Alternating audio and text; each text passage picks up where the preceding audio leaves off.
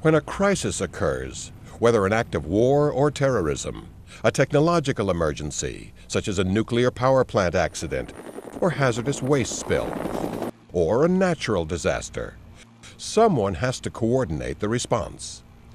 Emergency management specialists work for law enforcement agencies, the military, local, state, or the federal government, and for private industry to imagine the worst and plan for it.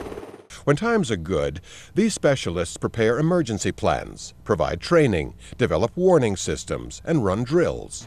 So when bad things happen, such as floods or accidents, the response can be more efficient and more effective.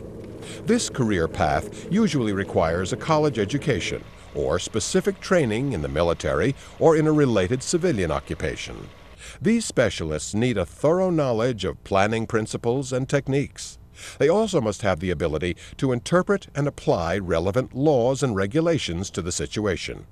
A background in algebra, chemistry, physics, geometry, and trigonometry could prove useful. Good oral and written communication skills and the ability to work on a team are also important.